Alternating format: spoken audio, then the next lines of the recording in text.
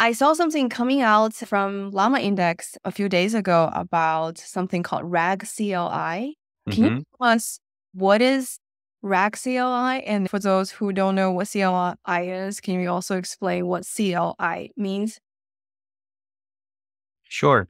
So what is a CLI? CLI stands for Command Line Interface. It's a text-based user interface, meaning that instead of interacting with some graphical user interface, then you type the commands in your operating system. And if you have any operating system, Windows machine, Mac, or Linux, you already have a shell or a CLI tool.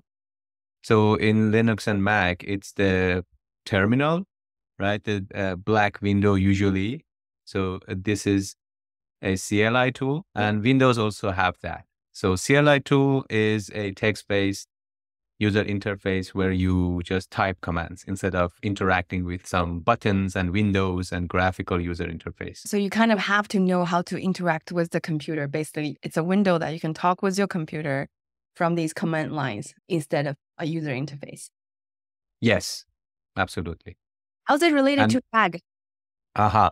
So that's a good question. This Llama index is very popular for creating this library for implementing this RAG systems. And RAG, as you know, is retrieval augmented generation, which is essentially when you inject external knowledge base into an LLM and then you interact with the LLM. But why do they have this RAG CLI? It's a CLI because if you are a person who don't want to, for instance, write some graphical user interface and then implement, for example, a chat to PDF use case, then you can do it simply inside the terminal, right? So for instance, you have a bunch of PDF documents or text documents, and you want to implement a question answering system on top of that, but you don't want to deal with graphical user interfaces, Jupyter Notebook, so on and so forth, then you can do it directly in terminal while you are in terminal. So that's a use case, which for a lot of people who are developers, programmers, that's a very interesting tool because they don't need to leave the terminal. They can, let's say, ask questions about their documents while they are in terminal. Yeah, so it's really convenient, right? So you don't have to really build a UI on top of the backend and the models and stuff, and you can just achieve your goal from the terminal, basically. By the way, my 7-year-old daughter is talking with Ollama through terminal. So fun fact. Yes. It depends on the use case, what kind of person you are. Typically, if you are a developer, programmer, you definitely need to deal with terminal, right? But if you are not a technical programmer, you barely use terminal, right? If you have Windows or Mac, there is graphical user interface, everything, but there is a GUI for that. So you interact with the computer via GUIs. But yes, terminals are also very helpful. I always use terminal. Yeah, you're a hardcore hacker. So for the RAG CLI, what are some of the use cases that our audiences can potentially leverage, and how can we use it? Absolutely. So any kind of RAG that you want to implement, let's say if it is chat over your documents, and by document, it could be text file, PDF file, image files, right? Video files, things like that. Then you can use that RAG CLI tool for that purpose. So as I said, the good thing is the convenience is that you don't need to leave the terminal. But another use case that I found it very interesting is, for example, you can implement a RAG on top of Linux commands, as Linux has thousands of commands, right? And you cannot remember every single one of them. So what you can do is you can implement a RAG application for Linux documentation. And then when you don't know how a command works, you can essentially, while you are in terminal, then you can ask the question what this command is and how that works. And it will just go through the documentation, find the answer, and then it will give you the answer. So it's different from just displaying the menu or the help page on the terminal that you have to read the whole thing yourself. Sometimes it can be very, very long. Yes. So if you want to see, there is a man command, right? Man CP, it's going to show you like all the manual for the CP copy files command, but usually it's long, right? So if Very you don't want to really read that, what you can do is, let's say you can get all of these manuals, right, as a text and then store them in some kind of text file. And then you can use this RAG CLI tool to basically just, parse the text, chunk it, and then embed them, save them inside some vector database. And then after that, you can ask questions, right? What CP command is, right? How CP command works. And then it will go search through all of those documents, like Linux documents, find the answer, and then show you that. So that's a very good use case if for this RAG CLI, if you want to, use it. As I said, let's say if you have a lot of PDF files and you just want to ask questions about them, but you don't want to write a full-fledged application that had GUI, open in the browser, things like that. Again, this RAG CLI is a very interesting tool for that. Yep. All right. So I'll just show you how to install this CLI. It's pretty straightforward. They have this documentation here. So this is the command pip install llama index. So you need llama index for sure, because it's part of the, like a prerequisite for the CLI tool. And for CLI, they are using ChromaDB for storing and embedding the vectors by default. And then after that, you can essentially just run the CLI with this command. And if you do that, it just shows you the different parameters for the RAG. So llama index CLI, I have already installed the CLI tool. So when I run it with these options, RAG and age, it shows me basically different parameters that I can add. So if I want to, let's say, read a file or multiple files, then I can use this -F. And then if I want to ask questions about those files, then I can, let's say, use this. So I'll show you how that works. But before that, because RAG is a kind of application where you interact with large language model, right? Therefore, although it is local for response generation, you still need to send the context and the prompt to the LLM. Therefore, you need some kind of LLM. If you're using OpenAI, then you need to give the OpenAI API key. But if you want to use it even completely locally using Ollama and other open source models, then you can set up that. I'll just briefly explain how to do it. So what I have done, I have already given my OpenAI API key.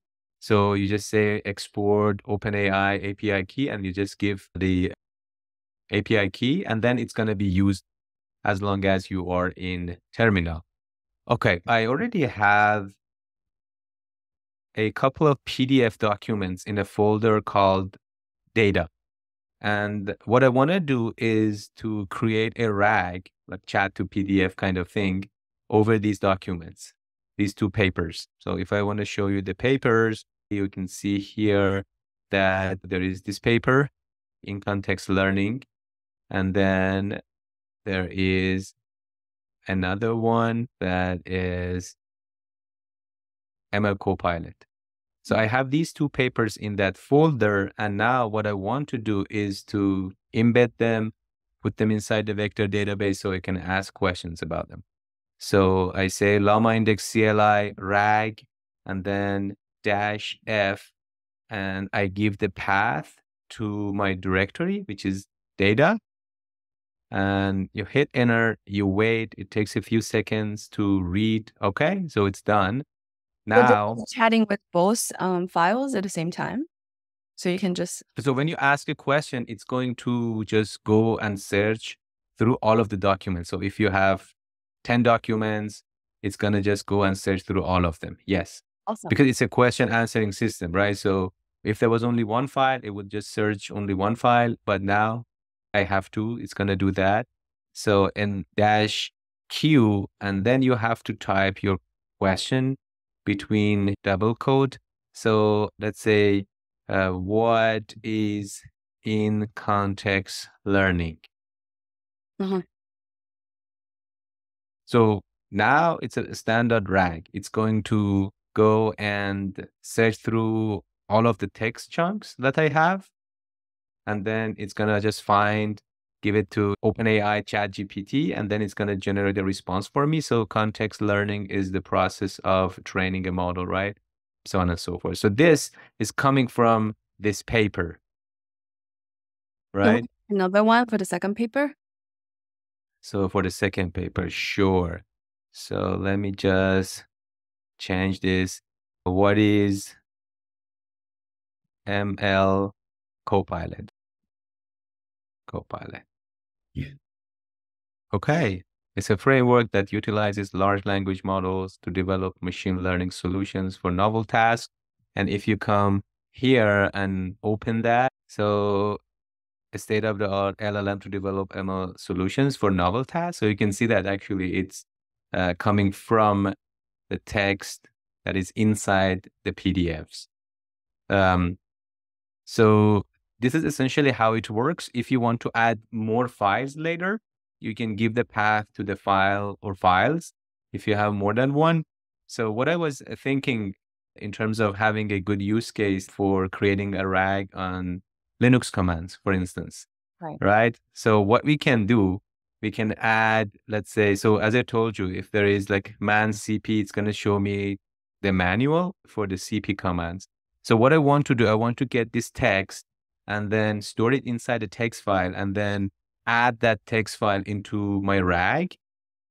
So And how can I do that? we add we add this file to the same location in the data file. So yes, it could be inside the same location or in the same folder or somewhere else. But what I'm going to do, I'm going to create a text file, call it. So now here, if I open this file, you can see that the content is here. So it's essentially it's a, right? So this cp.text is created. Now what I can do, I can just say, okay, go and read this file, cp.text. So it's going to read the file, process it, embed that, and put it inside my vector database. So it's done. And now I can just ask questions about this file. So, yes, just show me an example. Okay, while we're waiting, so once we RAG a file, process it and embed, and once we go through the whole pipeline for a single file, do we have to redo it? If I go back to the file and then ask questions about the other two papers, I don't need to redo this, right? You don't need to redo this because this is a regular RAG. So whatever you add into your vector database, it's going to stay there unless you, let's say, delete or remove the data from your vector database. Otherwise, it's going to stay there. So this is the result. You can see that. If I wanted to read the manual, it was very tedious, laborious to go through all of that. It's probably a lot easier to read something like this, right? Or you can even ask questions, just give me examples of how to copy a file or a folder from somewhere to somewhere else and all that. So it will give you like exactly that command instead of you going to the Google and search for that command. So this is one use of using this RAG CLI. Yeah, this is very convenient because if I have a UI GUI and I have to upload my file to ask questions, I have to upload like one at a time. But this is like you can have a whole directory of database that you can query and ask questions very easily. Yes. Yes, you can read the documentation here. A couple of points that I would like to mention. You can obviously customize RAG CLI.